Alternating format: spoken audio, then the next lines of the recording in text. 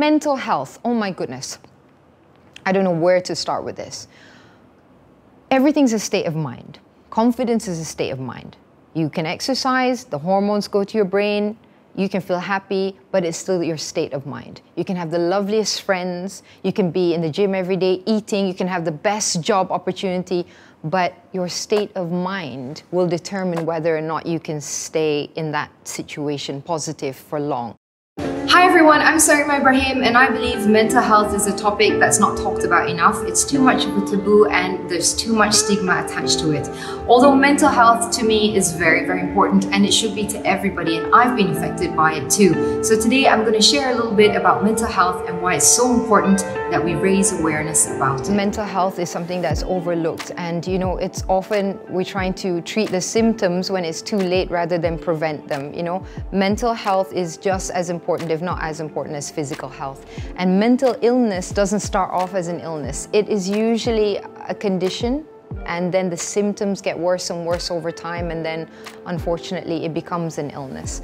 I do believe that in order to be confident, you have to be of a clear mind, in the sense that you need to be able to be grounded and at least know who you really are. So I believe in therapy. I am a person who, because I studied psychology, I don't see any shame or taboo in therapy. I think therapy can only help you with your confidence. Therapy can actually help guide you down your life path, whether you're picking a university, whether you're picking the next job or the next relationship. Not therapy as in lie on a couch and just like, macam, you know, I'm gonna tell you my life story and then just one session. It's got to be something gradual where you have to touch on your past as well. Sometimes we carry baggage from the past that we relive today, and it damages what we have today at work and in personal relationships.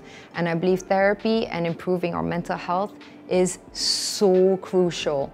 Those who you hang out with have a huge influence. I mean, even kalau dari segi agama, we can even look into that. People, you know, it is in the message for us that, you know, choose your friends wisely.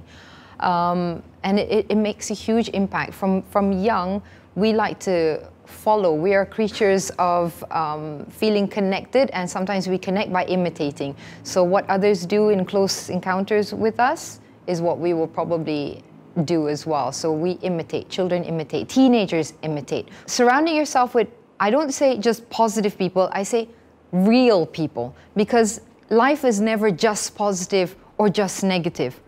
It's always going to go between both. There's a gray area. There are really horrible days and there are really great days, and then there are days that are just meh, and then there are days that are okay je.